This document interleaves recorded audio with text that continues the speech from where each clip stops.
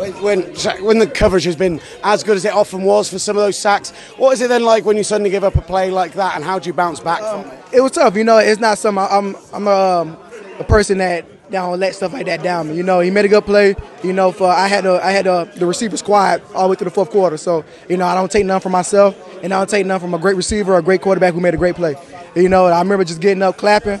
It was a good play. But I had to make sure that, it wasn't going to happen again. And that's the type of cornerback you got to be. You don't got to have a short memory loss, and you made a great play. It happens. It happens in football, but, we come with the W, that what matters at the end of the day.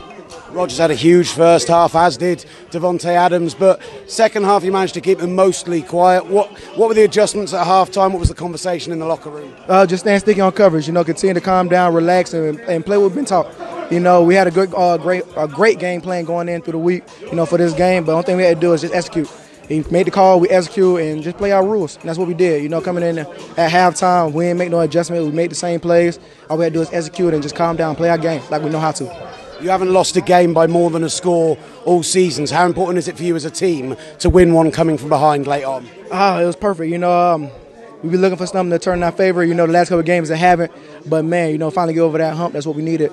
And we're going to continue to feed off that and continue to push forward and get these W's home and continue to win these games like we've been doing, But now it's about to turn into our favor, and it feels good to get one finally.